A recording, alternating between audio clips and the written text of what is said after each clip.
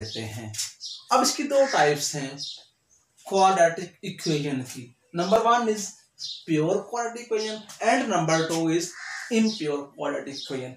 अगर किसी भी क्वाड्रेटिक इक्वेशन में आपको b की वैल्यू 0 लग रही हो, यानी कि उस इक्वेशन में ये वाला हिस्सा ही ना हो, तो उस इक्वेशन को हम प्योर का नाम देंगे। अगर ये हिस्सा भी आपको नजर आ रहा हो तो उस इक्वेशन को हम इम्प्योर का नाम दे देंगे।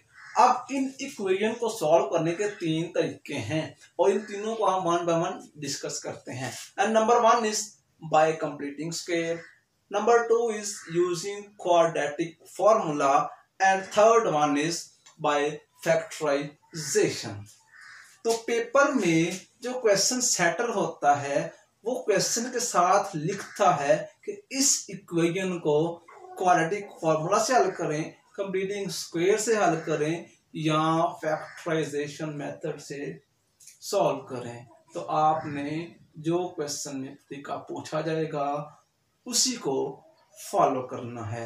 अगर वो जस्ट ये कहता है सॉल्व द क्वाड्रेटिक इक्वेशन, तो तीनों तरीकों में से आप कोई एक तरीका अप्लाई कर सकते हैं।